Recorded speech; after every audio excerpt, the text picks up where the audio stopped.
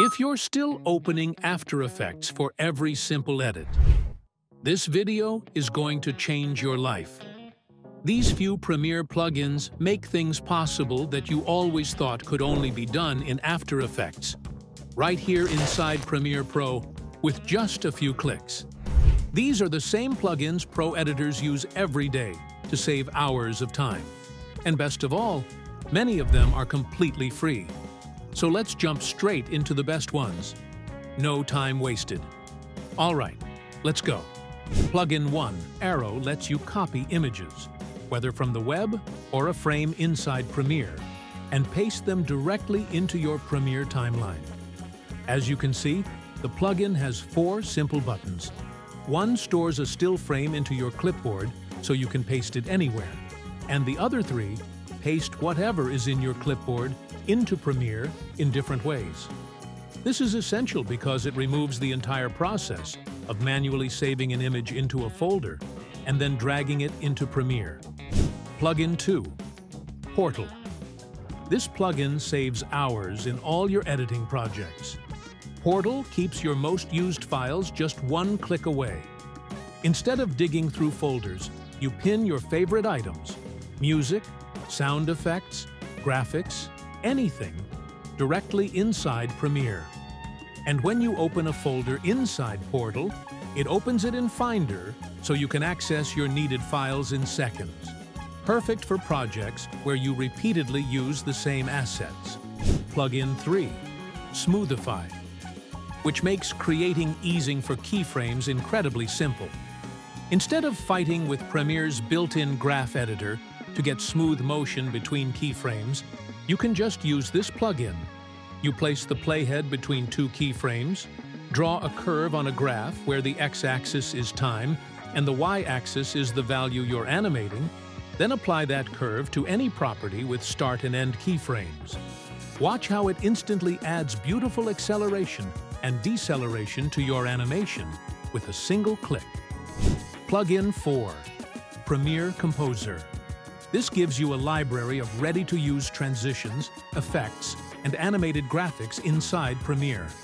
You also get a library for your own MOGRTs. For example, I created this highlight MOGRT and can drag it straight from Premiere Composer into the timeline. The free version already includes a solid starter pack with animations, transitions, elements, sound effects, and the user library. If you want more, there's a paid version with a massive asset library. Plugin 5, Plume Pack. This is basically Premiere's project manager, but better. Instead of creating a messy new project filled with unused media, Plume Pack cleans your project by removing unused items while keeping your folder and bin structure intact. It packs your project neatly, so others can understand it instantly. Plugin 6, Film Impact.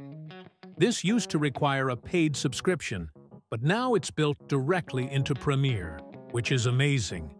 You get access to nearly 100 transitions and effects, circular wipes, 3D spins, light leaks, and tons more without paying anything extra. All effects are GPU accelerated and have intuitive controls far beyond Premiere's default transitions. These were the free plugins I recommend. Before moving on to the paid plugins, if you need free Premiere tutorials, presets, transitions, text animations, and ready-to-use packs, I have 2 videos that both went viral, and they include everything you need. Links are in the description. Don't miss them if you edit. And version 3 of the pack is on the way, so don't forget to subscribe. Now let's start the paid section, from cheapest to most expensive, and also split into one-time purchases and subscription plugins. Plugin 7, Grave Robber. Starting the one-time purchase plugins, we have Grave Robber, a true one-click plugin. It solves a huge Premiere problem: unnesting clips. If you've ever nested clips for organization or effects, then later wanted to return them to the main timeline, you know the pain. Premiere has no unnest feature. Grave Robber fixes this with one click. Select your nested sequence. Click Dig It Up, and it places the original clips exactly where they should be. Otherwise, you'd have to open the nest, copy the clips, and manually paste them back. Plugin 8, Automotion Tracker for Objects. Brings real motion tracking into Premiere without After Effects. You track an object using a mask, for example, a Gaussian blur, and then copy the tracking data.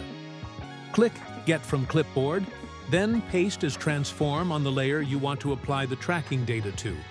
Almost perfect tracking, without painful manual keyframing or bouncing between Premiere and After Effects. Plugin 9, Anchor. Automatically adjusts the anchor point of clips. It can reposition based on the clip itself or a group of selected clips. If the clip has transparency, choosing alpha mode positions the anchor based only on visible areas. Instead of manually dragging the tiny anchor point and never getting it exactly right, this plugin handles it perfectly. Plugin 10, Looper Pro. Automatically loops any keyframed animation in 3 styles: continuous, ping pong, offset. Instead of copying keyframes endlessly, just tell it to loop. Works on any keyframeable property: position, scale, opacity, effects, anything. Plugin 11. Transmitter moves keyframes from Premiere's built-in motion controls into a transform effect for better control. You animate under motion, drag elements directly inside the program monitor, and once done, click Transmit to add a transform effect and migrate all keyframes. Plugin 12. Random Wiggler, basically the After Effects. Wiggle expression, but inside Premiere. Adds adjustable shape to position, scale, rotation, skew, opacity, individually or all at once. You set how intense you want the wiggle, from subtle handheld motion to aggressive motion graphics. You can also save presets. All right, that's all of them. Again, all download links are in the description below. If even one of these plugins improved your workflow, hit that like button so this video reaches more editors. And in the comments, tell me which plugin you use the most. And if you know any hidden gems or better alternatives, drop them down there too. I'll check them out and maybe feature them in the next video.